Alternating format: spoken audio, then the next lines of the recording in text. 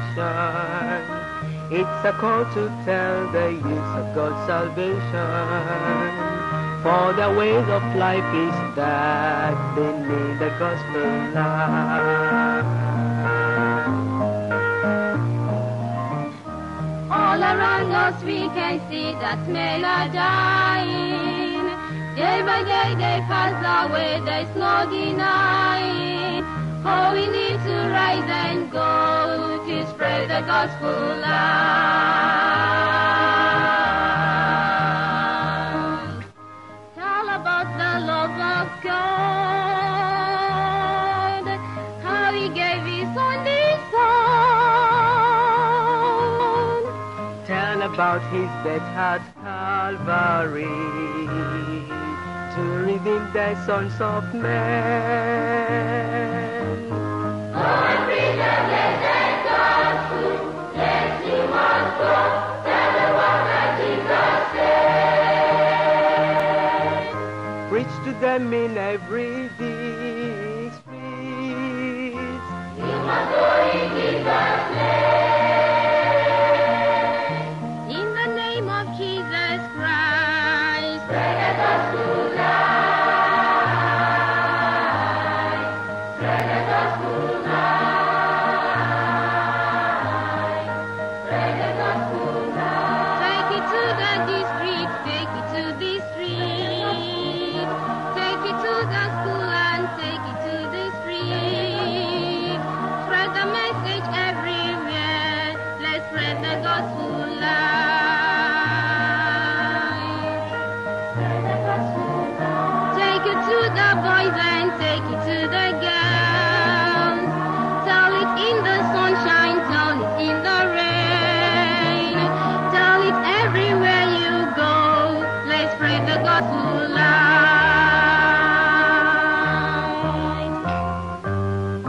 Tell about the love of God, how He gave His only Son.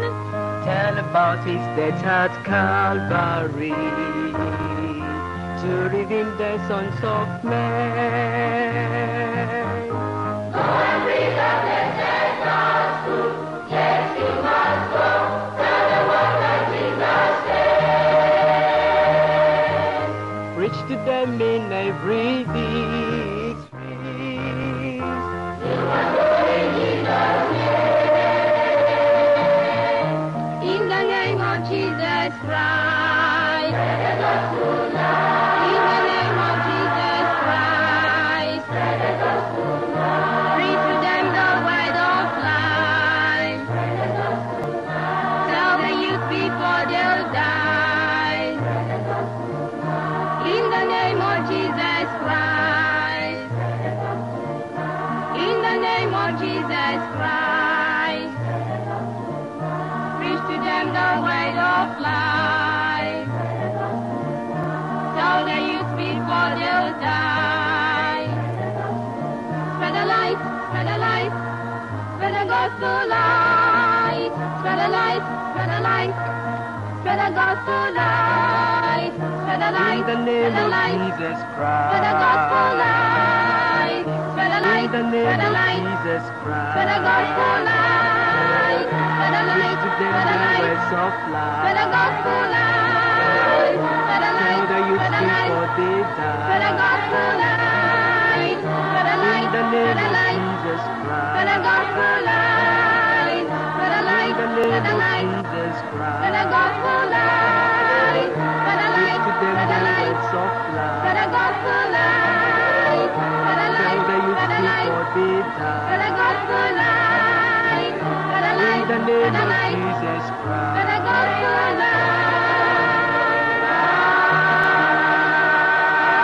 light. Word will benefit every life in Jesus' name. And make you strong to do everything the Lord is revealing to us to do. I'll be strong. Why don't you close your eyes as we pray together. Father, we thank you for our Bible study. Thank you for this glorious day and glorious time. Thank you for this study we have tonight. We're asking, oh Lord, you reach everyone with your word in Jesus' name. And we pray that this word will touch every life, transform every life, and make us, Lord, to go in the direction of obedience to your word in Jesus' name. Be with your people, Lord. Keep us awake. Help us to understand. Help us to apply the word to our lives. We will not be forgetful hearers, we'll be doers of the word. We thank you because we know you have answered. In Jesus' name we pray. In our study, we're coming to the gospel according to St. John. And you already know that we're in John chapter 9. In John chapter 9, from the beginning, we meet this man. This man was born blind. And then the Lord saw him. The disciples asked a question. How was this man born blind? Is it because of his personal sin that he had sinned, obviously, before he was born? Or because of the sins of the parents? And the Lord Jesus said, not at all. It's not because of his own sin. And it's not because of the sins of his own parents. But that the work of God will be done, and God will be glorified. Look at chapter 9, verses 1 to 3. It says, as Jesus passed by, he saw a man which was blind from his birth. And his disciples asked him, saying, Master, who did sin, this man or his parents, that he was born blind? And Jesus answered, neither has this man sinned, nor his parents, but that the work of God, the works of God, should be made manifest in him. Telling us that whenever you see a challenge in your life, you see a problem in your life, a sickness or a kind of deformity or something you even brought to this world with you, and you're asking, what have I done? What have I done? Why is this happening to me? Why is this happening to me? Understand what Jesus said. God has permitted that sin, allowed that sin, that the work of God will be done in you. The miracle of God will be done in you. And the power of God will be manifested in your life in Jesus' name. And that situation you think is negative will bring glory to God in your life in Jesus' name. And then we're to look at verse 6, and it says, and when he had thus spoken, he spat on the ground and made clay of the spittle, and he anointed the eyes of the blind man with clay. And then it says in verse 7, and he said unto him, go, wash in the pool of Siloam, which is, by interpretation, said, he went his way, therefore, and washed, and came seeing. Like you're going to go from the Bible study tonight with your miracle. With the power of the Lord upon your life in Jesus' name. Look at this miracle, the miracle of giving clear sight and perfect sight to this man that was born blind was special and spectacular. And it says, if you look at verse 32, it says, since the world began. Now the man is talking about the miracle. He said, you Pharisees, you are interviewing me, interrogating me as to how did this happen and what happened here. He said, since the world began, was it not heard that any man opened the eyes of one that was born blind? He said, what has happened to me is spectacular. What has happened to me is special. What has happened to me has never happened to any other person. See, I was born blind. And then he made clay, and he told me to go and wash in the pool of Siloam, and I went and came back seeing. It was one of the proofs of the Lord Jesus Christ, that this is the Christ, and this is the Son of God, the only Savior sent from heaven. Actually, John tells us, that's why he wrote the gospel. If you look at John chapter 20, reading from verse 30 and verse 31, it says, and many other signs truly did Jesus in the presence of his disciples, which are not written in this book. But look at verse 31, but these are written. All the miracles I've collected here, John is saying, of turning water into wine, these are written. And in the man that was 38 years in impotent, and the Lord healed him, he said, these are written. And this one we're looking at now, that is recorded only in this gospel, according to St. John, he said, these are written, that ye might believe that Jesus is the Christ, the Son of God, and that believing ye might have life through his name. And so you will see that John recorded this miracle because it had a special sign, a special proof that Jesus Christ is the Son of God and is the Savior and is the one to turn us away from our sin and from darkness to the light of the gospel and to get us to heaven. This miracle happened because of the obedience of the recipient. Understand that this miracle happened because the man obeyed the Lord. And let's come to chapter 9 again. I'm reading from chapter 9 of John. And I'm reading from verses 6 and 7. It says, when he had thus spoken, he spat on the ground and made clay of the spittle. And he anointed the eyes of the blind man with the clay, and said unto him, go. You see, he gave him a commandment, and the man was still blind, and the man could have been saying, how could I go? How could I go and wash? Because you have even put clay on my eyes. How will I do that? But this man obeyed the Lord, and it says, go, wash in the pool Siloam, which is being interpreted saint, and it says, and he went his way. Therefore, I washed and came. Tell me out aloud. You'll see in Jesus' name. And look at his testimony. His testimony emphasized that obedience to the word of the Lord Jesus Christ. If you're going to have a miracle, like you are going to have a miracle tonight, you must be obedient to the word of the Lord. Obedience is very important. Look at verse 11. He answered and said, a man that is called Jesus made clay, and anointed mine eyes, and said unto me, go to the pool of Siloam and wash. Look at this. And I went, and I went, and I went, and washed, and I received sight. Look at verse 15 here. In verse 15 it says, then again the Pharisees also asked him how he had received his sight. And he said unto them, he put clay on mine eyes, and I washed, and I do see. And I washed, and I do see. You will see. Because you wait, because you obeyed, that's why the miracle happened unto him. If he had just stayed there, understand, God is all powerful. Understand, Jesus is mighty. Understand, all things are possible with God. Understand, Jesus Christ could open the eyes anytime, and he can open your eyes today. He can heal your sickness today. He can destroy the works of the devil today. But you know one thing?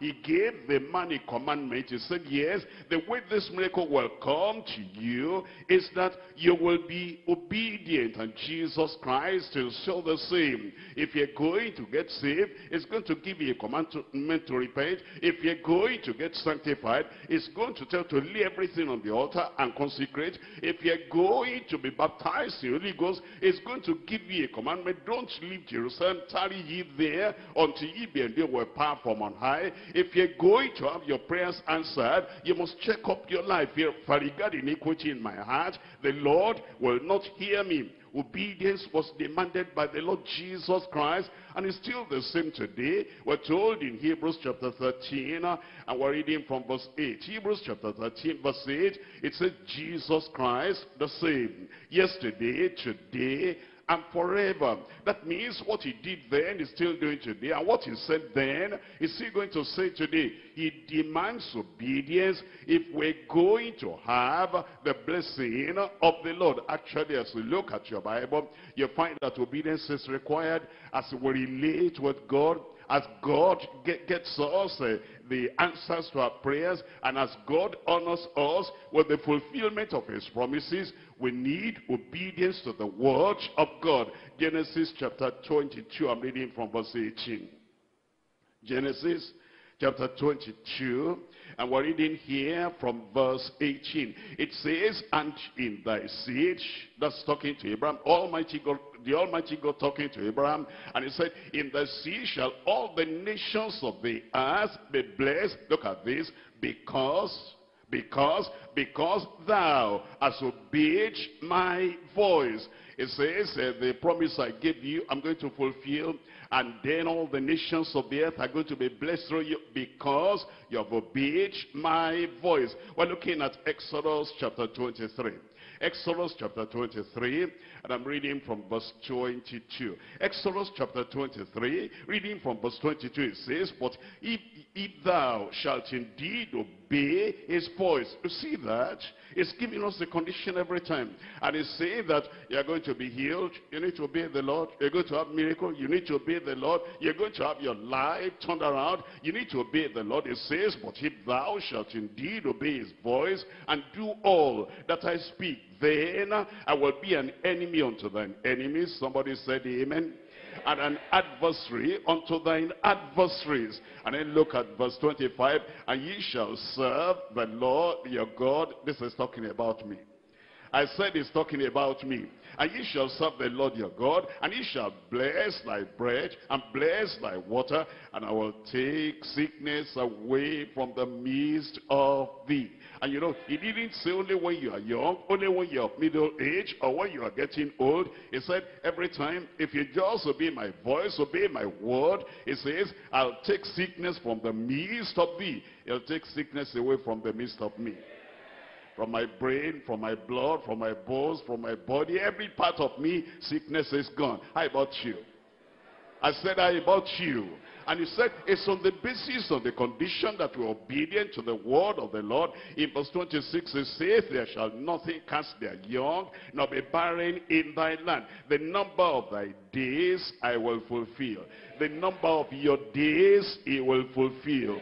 We're looking at Job chapter 36, and I'm reading from verse 10. Obedience is very important. Obedience is very essential. Obedience is central. Obedience is the very foundation if we're going to enjoy the fulfillment and the goodness of the promises of God. It tells us in Job chapter 36, and I'm reading from verse 10.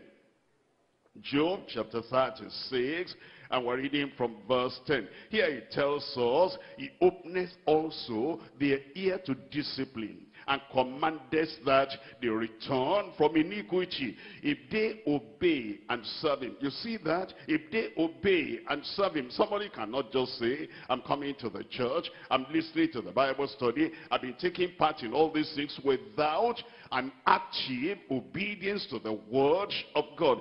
He commanded you to repent. Have you repented? He commanded you to lay everything on the altar, surrender everything to the Lord. Have you done that? He commanded you to pray. Have you done that? He commanded you to go and tell other people. Have you done that? You see, the blessings we receive and the miracles we receive, they are based on obedience to the word of the Lord. It says in verse 11, if they obey and serve him, they shall spend their days in prosperity and their years in pleasures.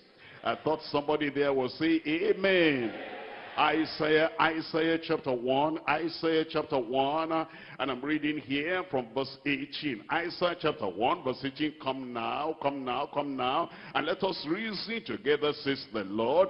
Though your sins be as scarlet, they shall be as white as snow. Though they be red like crimson, they shall be as wool. Look at verse 19. If ye be willing and, what's the word there?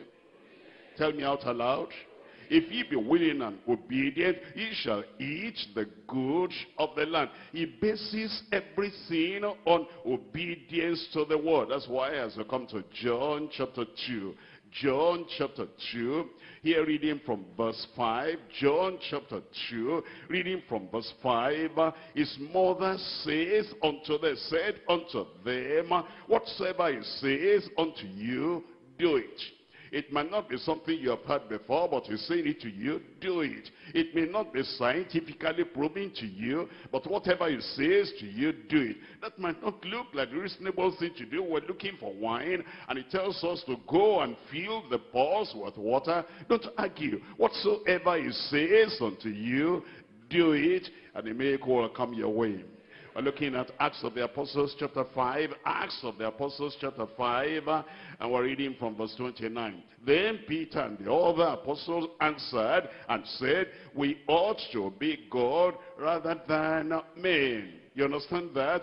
Because you are a man, the commandment of man might look reasonable to you, might look accessible to you, might look acceptable to you, because you are a man, because you are human. The commandment of another human being might, be all right with you. But God might command you something different from that what man, that woman, that human being is saying.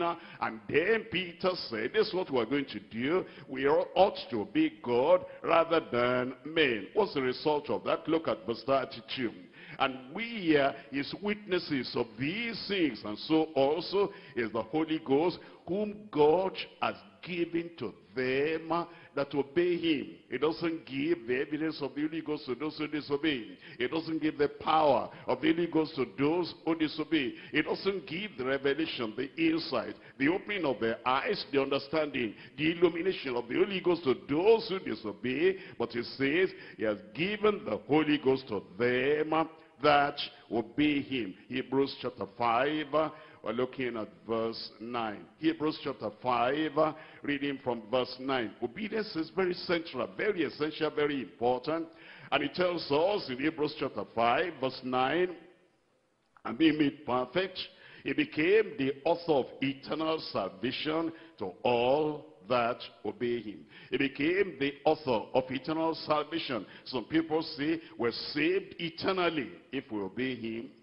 Unconditional salvation, there's nothing like that. Unconditional security, there's nothing like that. The condition is that we obey him. And because we obey him, he has provided eternal salvation for those who obey him. It's like when God called Abraham. Look at chapter 11 of Hebrews. Hebrews chapter 11, reading from verse 8. When he called him, look at this. It says, by faith Abraham, when he was called to go out into a place which he should after receive for an inheritance, he obeyed. What did he do? Tell me out loud, what did he do? He obeyed, and he went out not knowing whither he went. He obeyed. He obeyed. There's something about the obedience of Abraham. There's something about the response of Abraham that God wants to impress upon your heart. That if you will obey like he obeyed, God is going to bless you. And he's going to bless you beyond your expectation. He'll even start from tonight in Jesus' name. And let me just show you something, just one point about this obedience of Abraham in Isaiah chapter 51. Isaiah chapter 51, I'm reading from verse 2. This is very important. You even need to underline this in your Bible, and you need to commit yourself to this, that this is the way Abraham obeyed the Lord while the blessing came upon him. And this is the way he wants you to obey him. In Isaiah chapter 51 verse 2, look unto Abraham your father, and unto Sarah that bare you. Listen to this. For I called him. Tell me the next word. I called him. Tell me that word aloud. I called him how? Alone, and blessed him and increased him. I called him alone. Have you noticed that the commandment that Jesus gave to this blind man, he gave it to him alone? Not him and Peter, not him and John, not him and helper. And the man obeyed the Lord, number one, without complaint. He just went ahead. The Lord has commanded me. And he's not looking around, who is doing this, who is doing that. He called me alone. He told me alone. He told him, and he obeyed without companionship. There was nobody around him to say, okay, I'll encourage you. I'm going to go with you. The Lord is calling you. And when God calls you, he calls you alone. And he called him without any comparison. You know, this is how he did it before in Matthew. He did it like that in Mark. He did it like that in Luke. Why is my own different? He did not make any carnal comparison. He said, he has told me. He called him alone. There's the word of God coming to you, and coming to you alone. By the grace of God, you are going to obey. And it is that obedience to the word of Christ that was so essential in receiving the miracle that he received. We're coming back to John chapter 9. John chapter 9. Today we're looking at verses 13 all through to verse 29. Verses 13 to 29. Boldly confessing Christ before the blind, hostile world. Boldly confessing Christ before the blind, hostile world. Look at verse 13 here. It says in verse 13, and they brought him, that is, they brought the blind man who had been healed to the Pharisees. They brought him who was aforetime blind to the Pharisees. And now a lot of things are going to happen. Interrogation. That is, you are going to question him. Indignation. They were going to get angry. How could Jesus do that on the Sabbath day? And then you're going to find the man having kind of insight into the word of God that even those Pharisees did not have. I said what we're looking at today is boldly confessing Christ before the blind, hostile world. There are 3 points we're going to look at. Number one, the false interpretation and indignation of the blind Pharisees. The false interpretation. Because you see, there's a way they looked at the Sabbath. And there were things, they thought this could be done on the Sabbath day, and this could not be done on the Sabbath day because of their false interpretation. Number one, the false interpretation and indignation of the blind Pharisees. Let's come to chapter 9, John chapter 9. And I'm reading here from verse 13. It says, they brought to the Pharisees him that aforetime was blind. And it was the Sabbath day. That's the point. It was the Sabbath day. That was the bone of contention. It was the Sabbath day. That was the origin of the conflict. It was the Sabbath day when Jesus made the clay and opened his eyes. Then again, the Pharisees also asked him how he had received his sight. He said unto them, he put clay upon my eyes, and I washed, and I do see. I'd like the testimony. It will be your testimony. Look at verse 16. Therefore said some of the Pharisees, this man, they were referring to Christ, this man referring to Jesus, this man referring to this miracle worker, this man is not of God, because he keepeth not the Sabbath. The way they interpreted Sabbath law is that you will not do any good thing at all. You just stay somewhere, no cooking and nothing at all. And if you did anything, even if you are saving life, for them that was wrong. They are wrong, they are false interpretation. So they said, because he keepeth not the Sabbath day, others said, how can a man that is a sinner do such miracles? And there was a division among them. They say unto the blind man again, what sayest thou of him? And he said that he opened thine eyes. And he said, what did he say? I said, what did he say? It's a prophet. He said, this one is not an ordinary one. This one is not a Pharisee. This one is not a religious fanatic. This one is not a religious personality. This is a prophet. It's somebody that came from God and he has done this for me. But first of all, let us see their false interpretation. The false interpretation of the Sabbath. The understanding was you shouldn't do anything at all. Anything at all. We're coming to Isaiah chapter 58. Isaiah chapter 58. They had read the word, but they didn't understand. They also didn't understand the law of Moses or the word of Moses that said, a prophet shall God send in my place, just like unto me. He will declare to you the word of the Lord. And whatsoever he says unto you, that you will do. Christ was to come and give the proper interpretation to the word of God. They were reading, they didn't understand. And his actions were the proper interpretation. His preaching was the proper interpretation. His doctrine, his teaching was the proper interpretation. Everything he did, they should have looked at that and said, okay, we didn't understand it before. We thought that the Sabbath was to be like this, but his action has now given us the right interpretation of the Sabbath. Isaiah chapter 58, and I'm reading from verse 10. In verse 10 it says, and thou draw out thy soul to the hungry. You see that? Draw your soul to the hungry and satisfy the afflicted soul. The blind man was afflicted with blindness, and Jesus reached out to him. Then shall thy light rise in obscurity, and thy darkness as the noonday, and the Lord shall guide thee continually, and satisfy thy soul in drought, and make fat thy bones, and thou shalt be like a watered garden, and like the spring of water, whose waters fail not. And they that shall be of thee, your own children, your own offspring, and the people, your own converts, they shall be of the old world's places. Thou shalt raise up the foundations of many generations.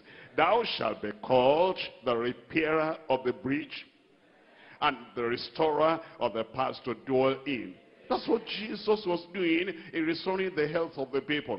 That's what Jesus was doing in turning the lives of the people around. That's what Jesus was doing, giving a sight to the blind. Look at this, verse 13. If thou turn away thy foot from the Sabbath, from doing thy own pleasure on my holy day. Jesus was not doing his own pleasure. He was doing the pleasure of the Father and the pleasure of God and the will of God. And then he goes on to say, and call the Sabbath a delight, the holy of the Lord honorable, and shall honor him, and not doing thine own ways, nor finding thine own pleasure, nor speaking thine own words. He came and he said, I will not speak my word, only what the Father gives me to say, that's what I say. What he does, that's what I do. My Father walketh hitherto, and I walk. He was doing everything the Father wanted him to do. Look at verse 14. Then shalt thou delight thyself in the Lord, and I will cause thee to ride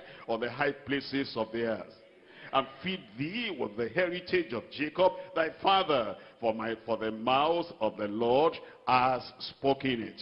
It will happen in our lives.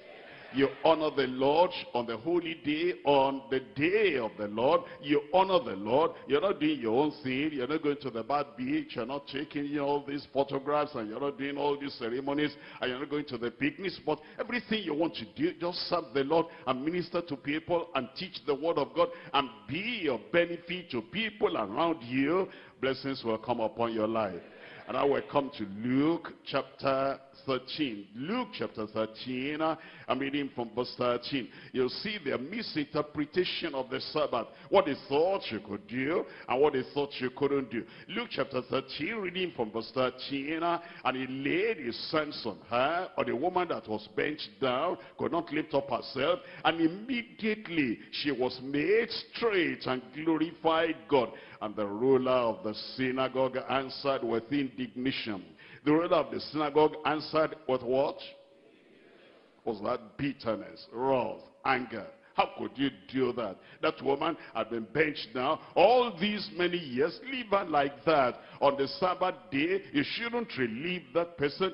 They misunderstood Sabbath completely. And then it says 6 days, there are 6 days in which men ought to work. In them therefore come and be healed, and not on the Sabbath day. Look at verse 15 now.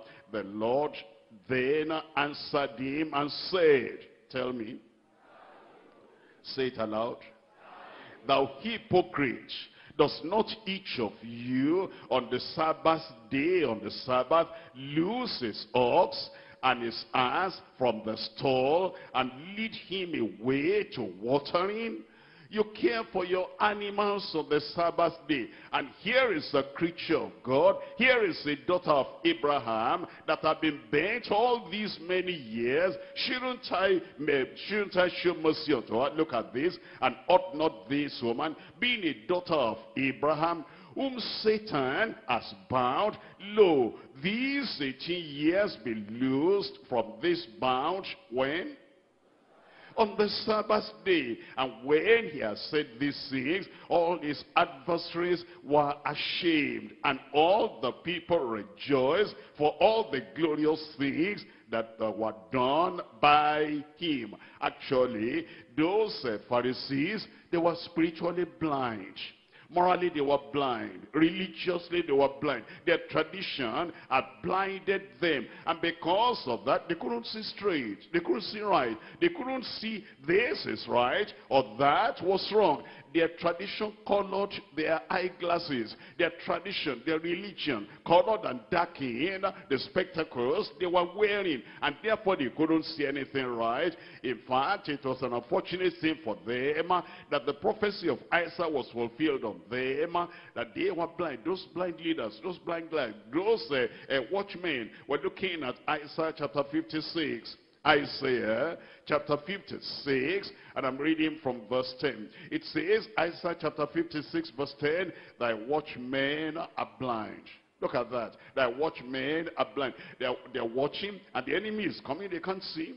The good is coming, they cannot see. And the healing is coming to you, they cannot see. Because it's on the Sabbath day, they're so blind. They are blind to reality. And it says, it's watchmen are blind, and they are all ignorant, and it says they're all dumb dogs that they cannot bite, and they cannot bark. And it goes on to say, sleeping and lying down and loving to slumber. And when you come to the New Testament, that's exactly what happened. Those people, they were blind to the truth. They were blind to righteousness. They were blind to the coming of the Savior. And it says in Matthew chapter 15, Matthew chapter 15, reading from verse 14, the identity of those leaders and the description of those leaders and the unfortunate thing that had happened to them, even though they were leaders in Israel. It says in Matthew chapter 15, reading from verse 14, it says, let them alone. They be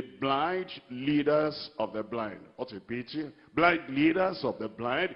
Those people in Israel themselves, the Jews, the people, they were blind spiritually.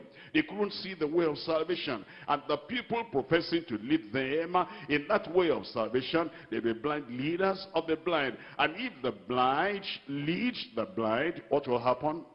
Both shall fall into the ditch. The people perish and the leaders perish because they were blind. And you can see the blindness as we look at this passage. Let's look at Matthew chapter 23. Matthew chapter 23. I'm reading from verse 16. Jesus was very pointed and pungent and direct. It says in Matthew chapter 23 verse 16, woe unto you, ye blind guides.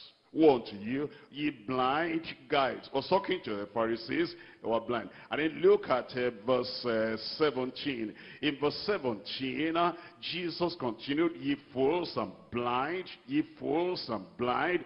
And then in verse 19, talking to these Pharisees and leaders, it says, ye fools and blind again. That's the third time in one chapter. And then in verse 24, it says, ye blind guides were straight, which is strain at a knot and swallow a camel. And then in verse 26, it said, that blind Pharisee, if you say, ye blind, ye blind, ye blind, now, he pointed at them, and he told them, and he called their name, and he said, ye blind Pharisee, cleanse first that which is within the cup and the platter, and that the outside of them may be clean also. And let's look at 2 Corinthians chapter 3. 2 Corinthians chapter 3, what a problem they had. And many people still have the problem today. They read the Bible. There's no problem of reading the Bible. They have this big Bible, this size Bible, this other Bible, this commentary and everything. And they read through everything. They cannot see about salvation and freedom from sin. They read through everything. They cannot see about holiness without which no man shall see the Lord. They read through everything. They cannot see the power of the Holy Ghost in our lives today. Although they are reading, but they are blind. I pray you'll not be blind. In 2 Corinthians chapter 3, 2 Corinthians chapter 3, and I'm reading here from verse 14. It says, but their minds were blinded. Their minds were blinded, their understanding darkened. It says, for until this day remaineth the same veil, the same covering, untaken away in the reading of the Old Testament. Look at that. It says, in the reading of the Old Testament, the same veil is still there, which veil is done away in Christ. But they didn't recognize Christ as the Messiah, as the Christ, as the Savior, as the one that will give them illumination, as the one that will bring light into them, as the one that will forgive their sin, as the one that will give them salvation, as the one that will point them towards heaven, as the one that will reconcile them to the Almighty God. They thought it's religion, religion, religion. And they're reading the Old Testament. Look at verse 15 there. But even unto this day, even unto this day, when Moses is read. What does that mean? When you read Genesis, Exodus, Leviticus, Numbers, Deuteronomy, when you read about the Sabbath, when you read about all those Old Testament ceremonies and rituals, it says the veil is upon their heart. The veil is where? I said the veil is where? Upon the heart. It says, nevertheless, when it shall turn to the Lord, the veil shall be taken away. There are things you will not understand until you turn to the Lord. There are things you will not understand until you are born again. There are things you will not understand until the blood of Jesus has washed you and cleansed you. There are things you will not understand until a new life and a new light has come into you. It says, nevertheless, the veil, the covering, and the darkness will be taken away when you come to Christ. Their wrong interpretation diverted attention from the real issue. What's the real issue? A miracle has happened that has never happened in the Old Testament or anywhere. What has happened? A miracle has happened that no prophet of the Old Testament has done. They should be asking the question, is this not the Christ? Is not this the Messiah? Is not this the Savior? Is not this the one that the Heavenly Father promised is going to send unto us? Look, he is come. But because of the wrong interpretation and because of their indignation, the important revelation that has now come was of no value to them. The things of eternal value did not matter to them at all at this time. Look at Luke. This is what they should be thinking about. Luke chapter 2. I'm reading from verses 10 and 11. Luke chapter 2. Verses 10 and 11. Here he tells us the central thing, the essential thing, the important thing they should have been thinking about. Luke chapter 2, verse 10. And the angel said unto them, fear not, for behold, I bring you good tidings of great joy, which shall be to all people. For unto you is born this day in the city of David a Savior, which is Christ the Lord. That's the essential thing. That's why Christ performed that miracle.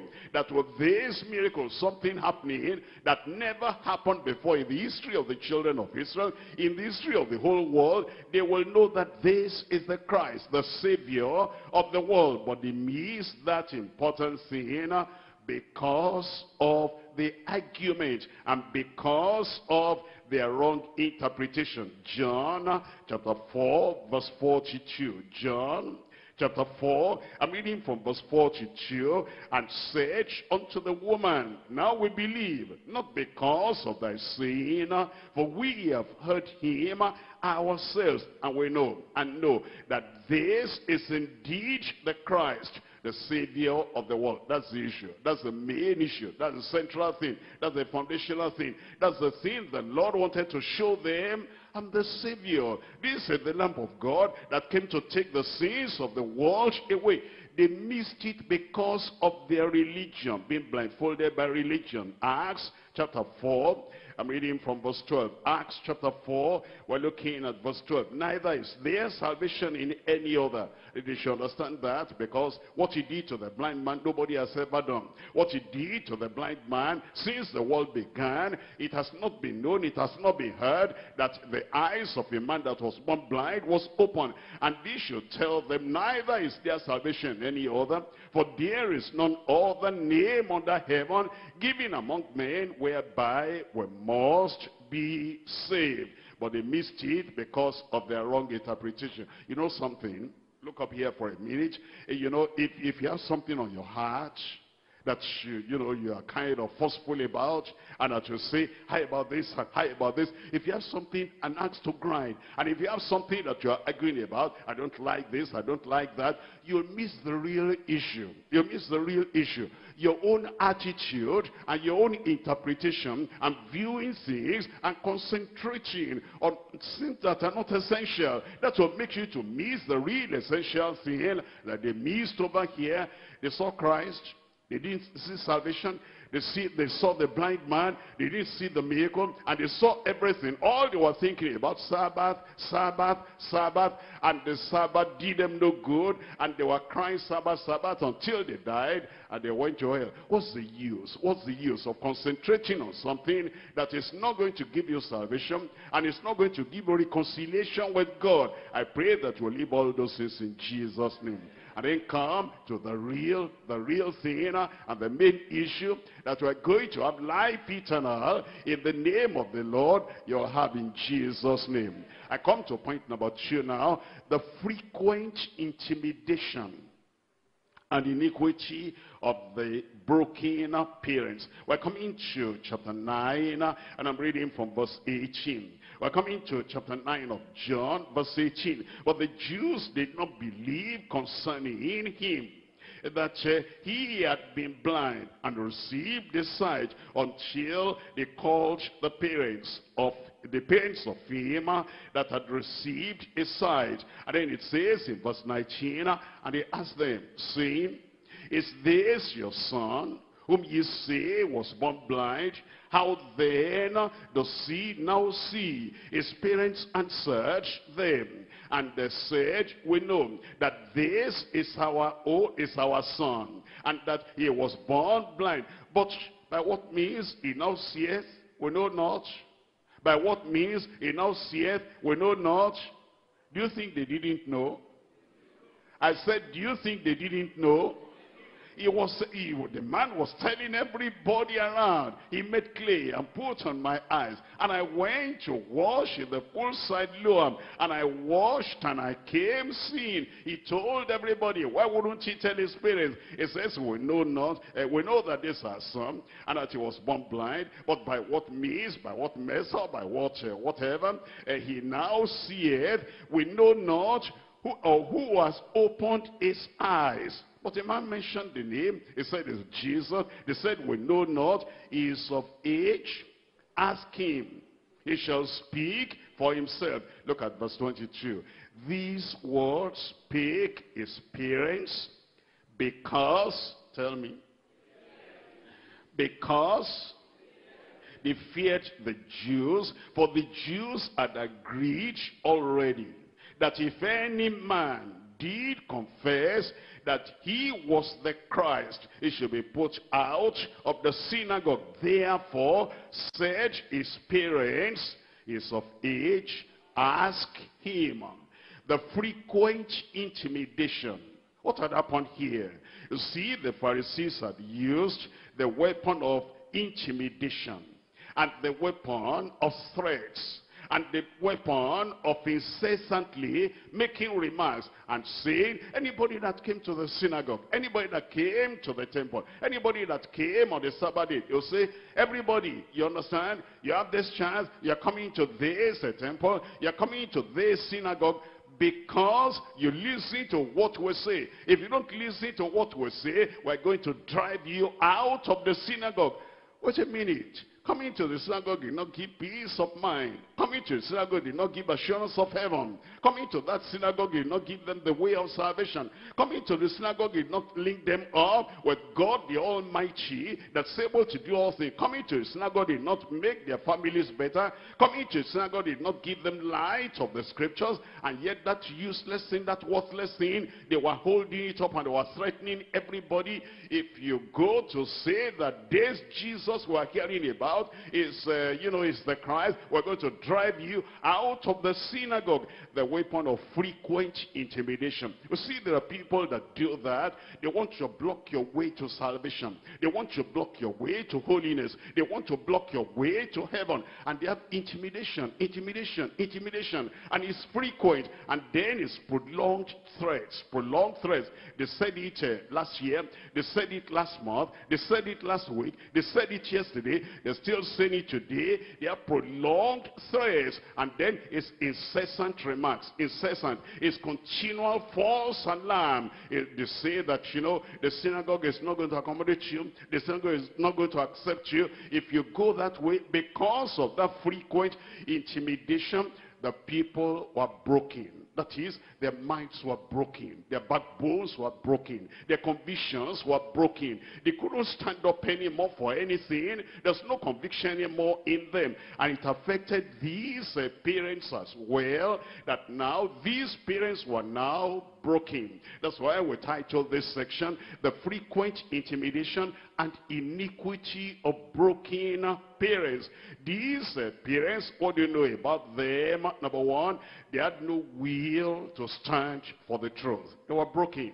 And if you are like that, you have no will, you have no mind, you have no determination to stand for the truth in the midst of so-called friends and the midst of the people of the world. You have no will to stand for the truth. You are broken already. Number two, they had no will to decide their own eternal destiny. Here is Jesus Christ that will give them life eternal. Here is Jesus Christ that will take them from earth and take them to heaven. They had no will to stand on their own and to decide on their own for their eternal destiny. Number three, they had no courage to withstand feeble opposition.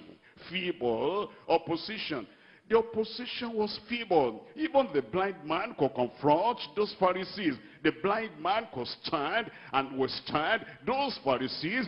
But the parents that were not blind physically, they didn't have that kind of courage to withstand the feeble opposition. You become so afraid that somebody takes a stick of a broom and he raises it up like this, and you believe there's so much power in that little stick of broom, that you're hiding, that you're fasting, that you're praying, oh God, what will I do? You're so weak now that you see something in the dream, and that little thing in the dream, and they say, they have not even touched you. There's no cutlass in their hand. There's no gun in their hand. But to say they have come again. You are so weak now. You don't have any courage to stand against feeble opposition. The wheels were broken. Their minds were broken. Their backbones were broken. Number four, they had no heart to uphold their conviction.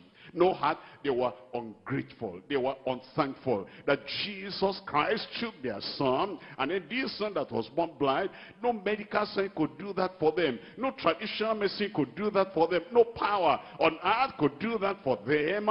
But because of these Pharisees, the Pharisees had nothing. They promised nothing. They gave nothing. They benefited nothing. The Pharisees were just there. They were there without anything to contribute to their lives. But these people, they had lost their heart to uphold their conviction. Number five, they had no backbone to stand alone for what's right. No backbone to stand alone for what's right. They knew that Jesus had performed the miracle. And this Jesus Christ, look at what he has done. He's blessed our family. He has blessed our son. Look at the joy in our son now. The blind eyes were open. When this child was born, we were crying in the family. We were unhappy in the family. We said, how could we have a boy like this? It's going to be dependent, be a parasite all through his life because he was born blind. And now Jesus Christ has taken that thing away and that deformity away. He has taken that stigma away from the whole family, and these people could not have the backbone to stand for what's right. Number six, they had no power to confront error with truth.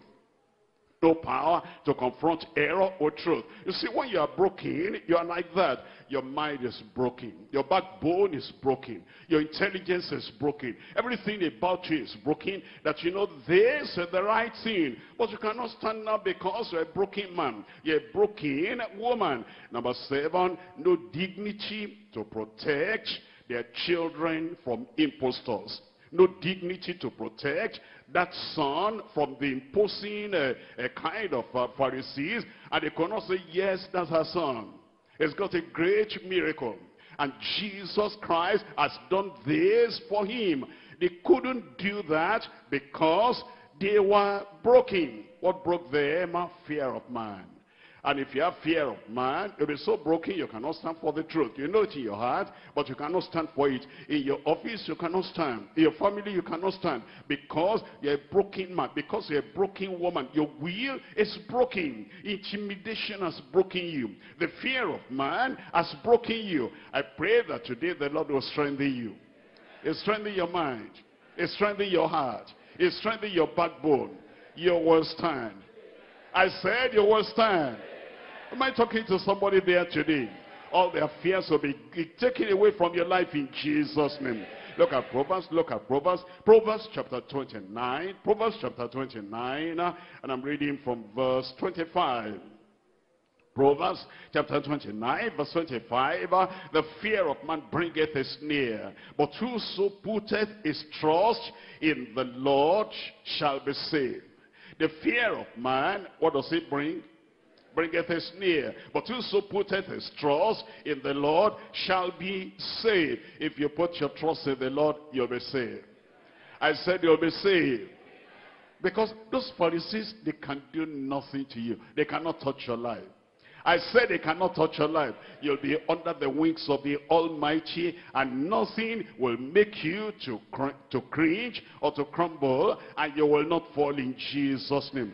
Look at what fear of man does in Isaiah chapter 57.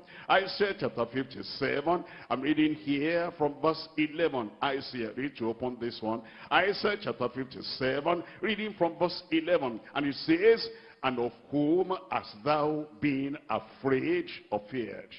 It's asking you a question. Think about it in your office. You couldn't stand. Of whom have you been afraid or feared? Think about this in your family. Think about this in the village. Think about this in your town you came from. It says, of whom hast thou been afraid or feared? Think about this in your market.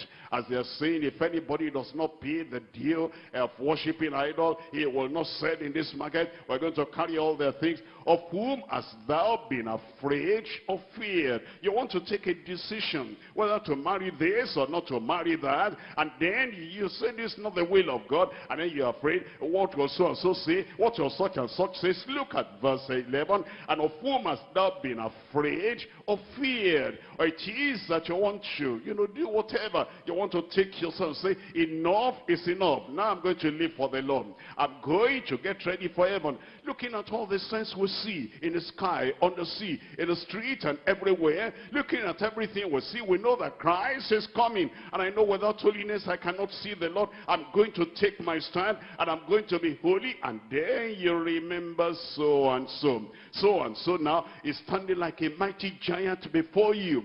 And even though you know the truth, even though you know the way, and you are prayed and consecrated at the Bible study, and you say, now Lord, I'm going to follow you. But of whom have you been afraid or feared? That thou hast lied. Parents, that thou hast lied. Man, woman, that thou hast lied. Preacher, that thou hast lied. What are you afraid of? It says, look at that verse 11 again. Of whom hast thou been afraid or feared? That thou hast lied, and hast not remembered me, nor laid it to thy heart.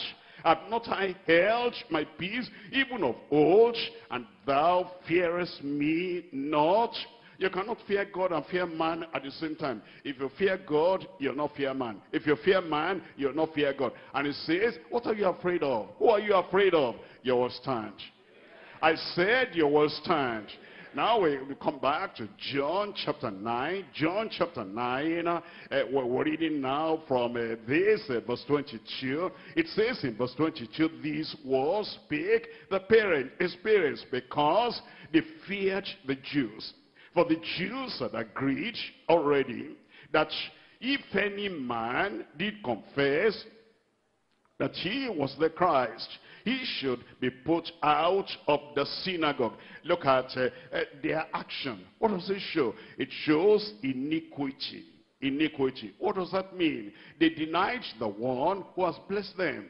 They denied the one who brought light into the family. They denied the one who changed the life of their son forever. And look at that kind of iniquity, and look at what the Lord is saying about that. We're looking at Luke chapter 9. Luke chapter 9, I'm reading from verse 24. Luke chapter 9, we're looking at verse 24. When you deny the Lord like that, when you lie, when you're hypocritical, and when you say you don't know what you know, when you say you don't know who has opened the eyes of your son, when you know it is Jesus, and then you tell that lie, blatant lie and flagrant lie. Look at chapter 9 of Luke. I'm reading from verse 24.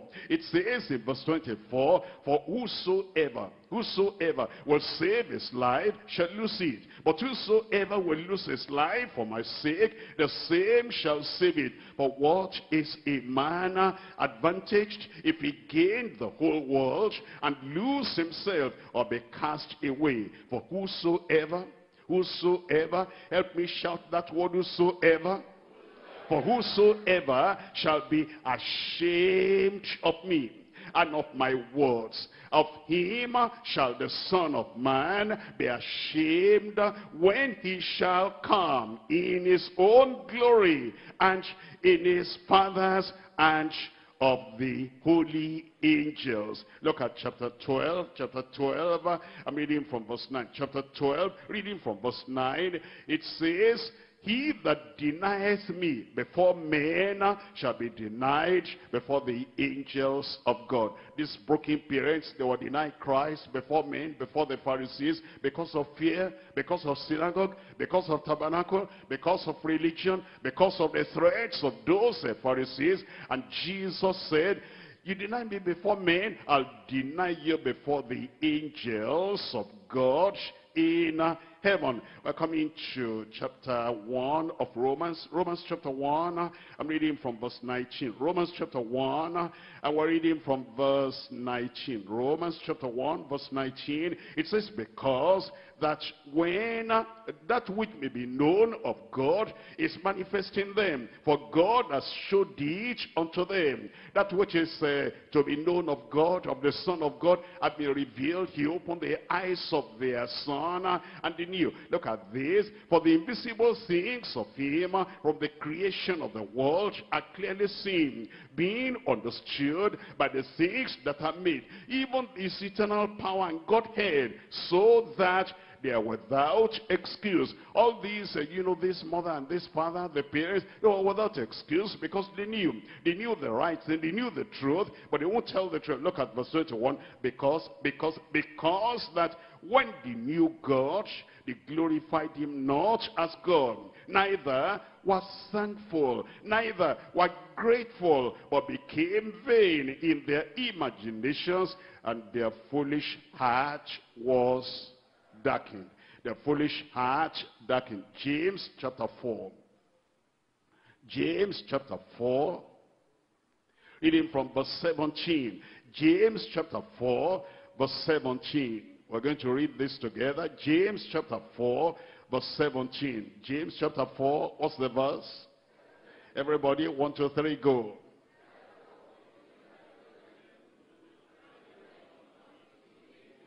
Our brethren outside, seems I can't hear your voice. Outside brethren, 1, 2, 3, go.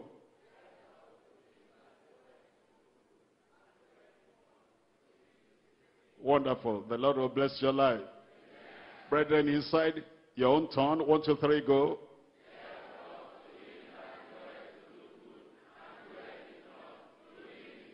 You will not commit sin.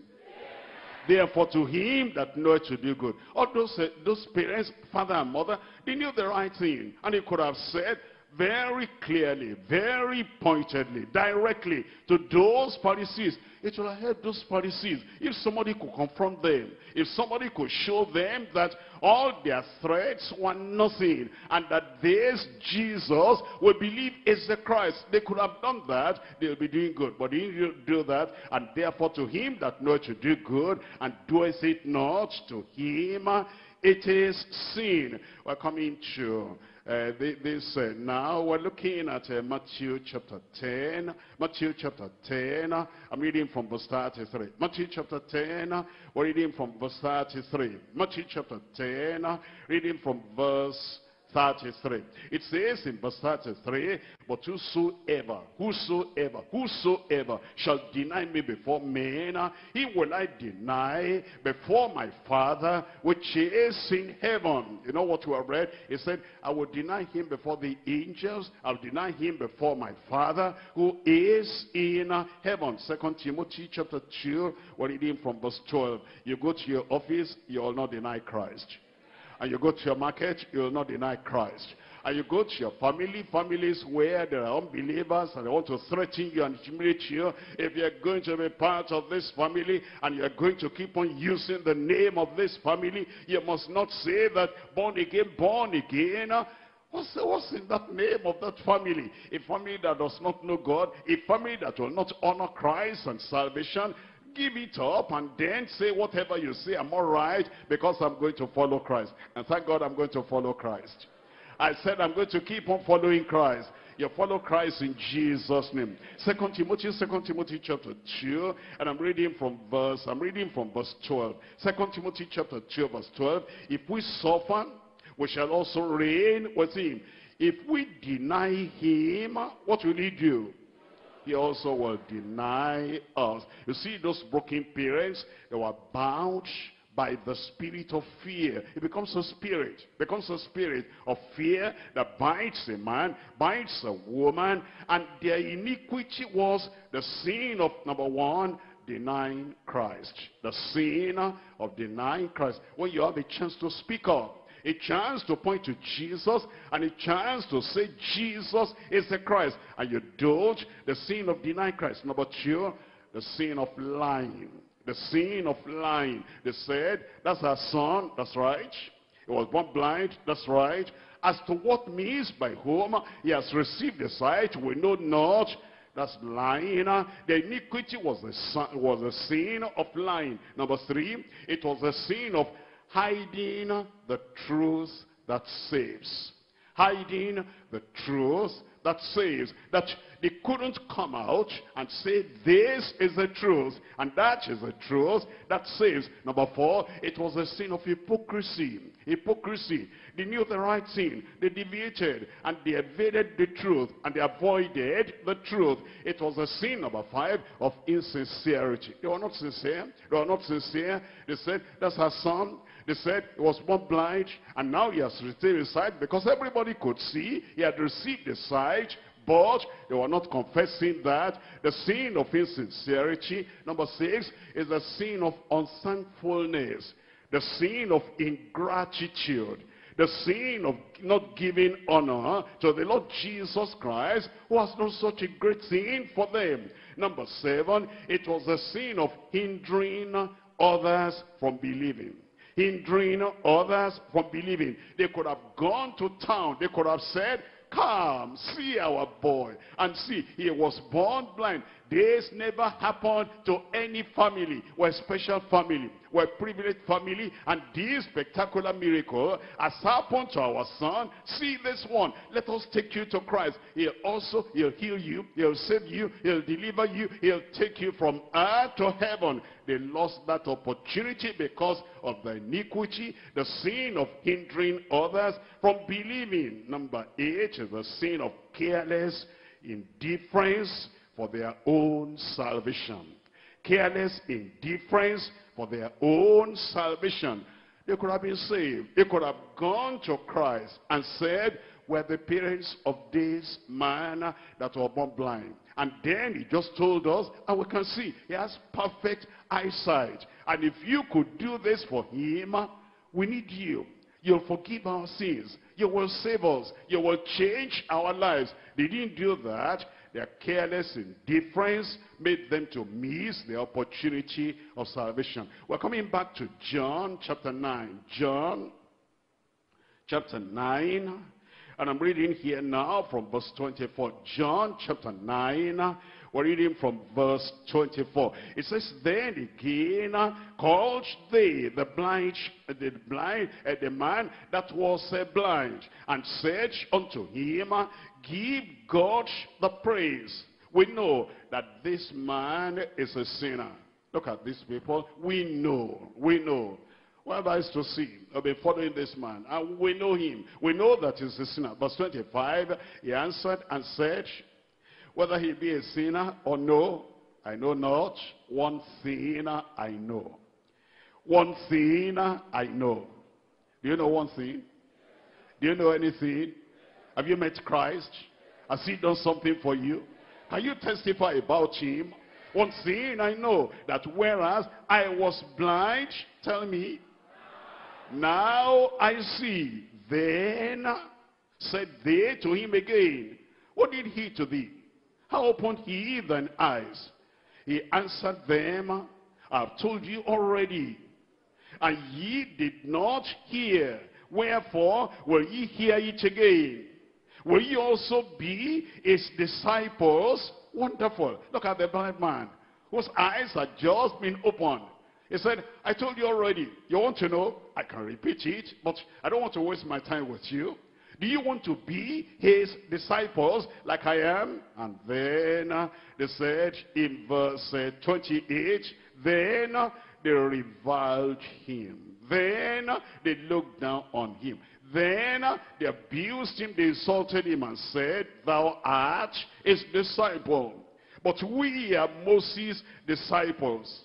They said, we know that God spake unto Moses, but as for this fellow, look at how they are referring to Jesus. As for this fellow, we know not whence he is. Look at this, number one, the blindness of self-deceivers. The blindness of self-deceivers. These were deceptive people. They said, look at this, they said, we know in verse 24, give praise to God, for this man is a, tell me, is a what? A sinner. Look at chapter 8, I'm reading from verse 46. Chapter 8, verse 46, which of you convinceth me of sin? Which of you convinceth me of sin? You know, they were speaking so certainly to this man who had received his sight. They said, we know he's a sinner. But Jesus said, which of you have convinced me of sinning? Look at chapter 3 of John. These were self-deceivers. They were deceiving themselves. They knew they were not telling the truth about Jesus. Look at chapter 3. Chapter 3, verse 1, there was a man of the Pharisees named Nicodemus, a ruler of the Jews. The same came to Jesus by night and said unto him, Rabbi, tell me what? We know. Rabbi, well, not only me, we know, we Pharisees, we know that thou art a teacher, come from God. For no man can do these miracles that thou doest except God be with him. But when they wanted to deceive people outside, they deceived themselves. What they knew, they hid that one. They said, we know that he is a sinner, but here it says, we know that thou art a teacher come from God. Deceivers. I will not be a deceiver. Say it aloud if you mean it. 1 Timothy chapter 1, we're reading from verse 6. 1 Timothy chapter 1, we're reading from verse 6. It says in verse 6, from which some, having swerved, have turned aside unto vain jangling. All they were saying became vain jangling, desiring to be teachers of the law, understanding neither what they say, nor whereof they affirm. those Pharisees, they didn't understand themselves. But now, let's go to the next thing here, the boldness of self-disclosure. We're looking at John chapter 9, John chapter 9, verse 25, the boldness of self-disclosure. It says in verse 25, verse 9, it says, chapter 9, verse 5, he answered and said, whether he be a sinner or no, I know not. I'm not going to argue with you on that. One thing I know, the boldness of self-disclosure. One thing I know, that whereas I was blind, say it out aloud. Say it with confidence. It says, now I see. That's the boldness of this man that said, well, I know what I was, I know what I am now, and when you are saved, you'll be like that. When you are born again, you'll be like that. When your sins have been forgiven, you'll be like that. When a spiritual darkness has been taken away from your mind's eye, you'll be like that. And when that thing that covered you, when it's taken away from you, you'll be like that. You'll say, I was once a sinner, but now a saint. I was guilty, but now I'm free. I was wretched, but now he made me whole. He turned my life around. And look at Romans chapter 6. Romans chapter 6. You know your past, and now you know your present, and you know that a great change has happened. A great transformation has happened. In Romans chapter 6, I'm reading from verse 17. But God be thanked that ye were in the past, servants of sin, but ye have obeyed from the heart that form of doctrine which was delivered you, being then made free from sin. Ye became the servants of righteousness. That's going to give you boldness. That's going to give you assurance. I was a thief, now I steal no more. A liar, I lie no more. I was doing this and doing that before, but now a change has come upon me. Verse 22, but now being made free from sin and become servants to God, ye have your fruit unto holiness, and the end everlasting life. I pray that assurance will be upon your life. Look at Romans chapter 7, verses 5 and 6. Romans chapter 7, look at verse 5. It says, for when we were in the flesh, that's past tense, the motions of sin, which were by the law did work in our members. It says to bring forth the fruit unto death. But now, things are different now. Something happened to me. Things are different now. My eyes are open. Things are different now. My life has changed. Things are different now. Eternal life has come. It says, but now we're delivered from the law, that being dead wherein we were held, that we should serve in newness of spirit and not in the oldness of the letter. I pray that this light will shine in your heart. 2 Corinthians chapter 4. In 2 Corinthians chapter 4, I'm reading from verse 4 and verse 6. 2 Corinthians chapter 4, verse 4, in whom the God of this world has blinded the minds of them which believe not, lest the light of the glorious gospel of Christ, who is the image of God, shall shine unto them. Look at verse 6. For God, who commanded the light to shine out of darkness, has shined in our hearts to give the light of the knowledge of the glory of God in the face of Jesus Christ. A new day has come. A new era has come. A new experience has come. And because of that, there is light. We're looking at Hebrews chapter 13. Hebrews chapter 13, reading from verse 6. It says, so that we may boldly say, like this man, he was bold. I said he was bold. A new convert, he was bold. Some people tell us, I'm saved, I'm sanctified, I'm filled with the Holy Ghost. I've been coming to the Bible study. I know the Bible from cover to cover. I can look at any passage of the Bible and interpret. I hear you, but look at this man. Do you have the boldness of this man? Do you have the authority of this man? Do you have the assurance of this man? Do you have the confidence of this man? Do you have the conviction of this man? So that we may boldly say, the Lord is my helper. I will not fear what man shall do unto me. Amen for everybody.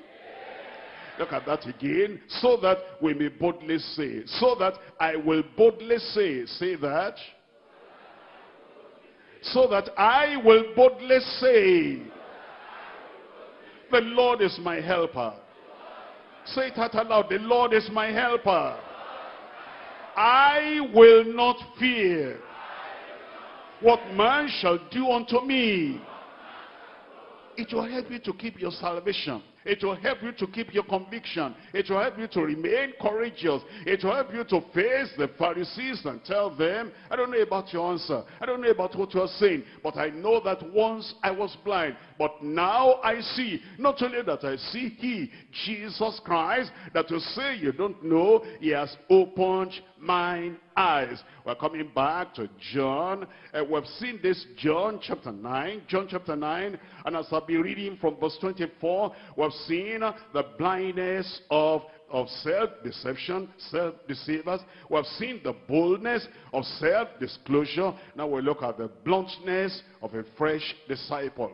The bluntness of a fresh disciple is just saved, just forgiven, just received the miracle, just knowing Jesus Christ for the first time. The freshness of faith and the freshness of conviction and the freshness of his conversion and the freshness of his conviction as well as the confession. The bluntness of a fresh disciple. Look at John chapter 9 verse 26. He said, they said unto him, then said they to him again, what did he to thee? How opened he thine eyes? And he answered them, I have told you already, and ye did not hear. Wherefore would ye hear it again? Will ye also be his disciples? Blunt, direct. And he wasn't looking down, he was looking at them, and now his disciple, and now his follower. I can tell you again, if you want to hear it again, but why do you want to hear it again? Do you want to be like me and be his follower and be his disciples? Look at them.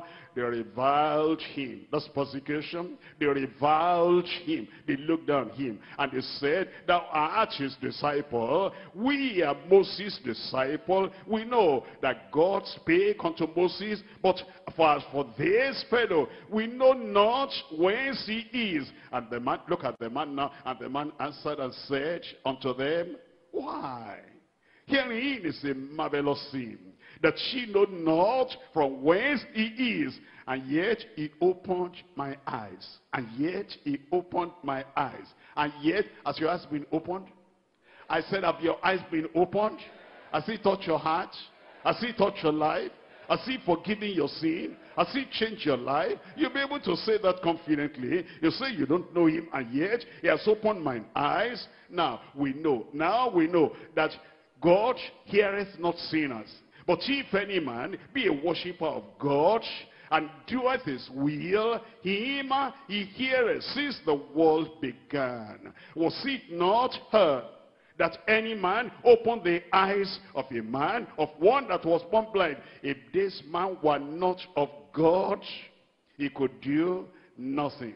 If this man were not of God, he could do nothing. Verse 34, they answered and said unto him, thou wast altogether born in sins. Dost thou teach us? They didn't want teaching. They didn't want revelation. Dost thou teach us? But thank God the man was blunt. And the man was direct. And as you go out in the strength of the Lord, in the revelation that God has given, in the boldness of the word of God, and the transformation that God has done in your life, you'll say, no man will intimidate you. No man will cower you down. And no man will seize your tongue and seize your heart and seize your mind, that you will not do what you need to do and say what you need to say. The boldness of the Lord will be upon your life. And the goodness of the Lord will keep on flowing in your life in Jesus' name. And you will say, I'm coming back to that Hebrews chapter 13. Hebrews chapter 13, I'm reading here from that verse 6 again. Hebrews chapter 13, reading from verse 6. This is what you will say. You'll say, so that I may boldly say. Can you say that? So that in your office you'll be bold. In the market, you'll be bold.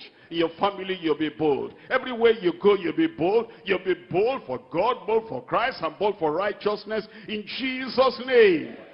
The Lord is my helper. You see your helper? The Lord is my helper. The Lord is my helper. The Lord is my helper.